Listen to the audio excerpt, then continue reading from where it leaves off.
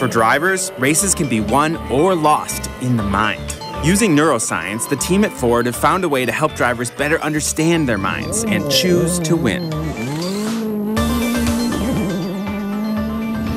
It started with a question.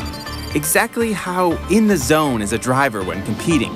Ford's team of engineers and scientists designed a helmet system that reads drivers' brain activity using EEG when they compete.